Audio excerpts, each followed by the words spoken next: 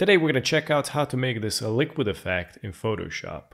Step 1, let's select the gradient and you can choose the basic. All you need to do is drag it from here. You can also press Shift to isolate it horizontally, which is important.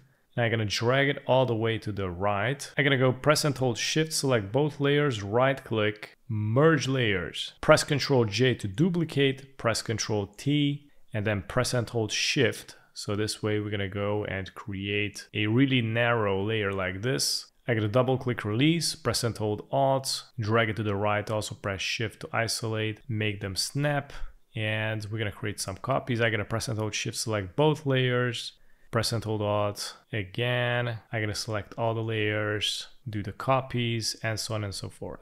And I'm going to select all, right click, merge layers. I'm going to unlock, and I'm going to press Ctrl T, press and hold Shift, and I'm going to also drag it a little bit more out. I'm going to make it more wide. I'm going to press Ctrl A, Ctrl C, Ctrl V, and I'm going to delete the bottom layer. So now I'm left with only with this. I'm going to right click on the layer, convert to Smart Object.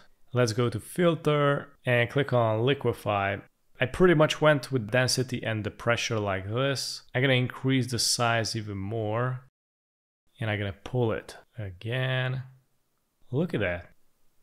It looks insane.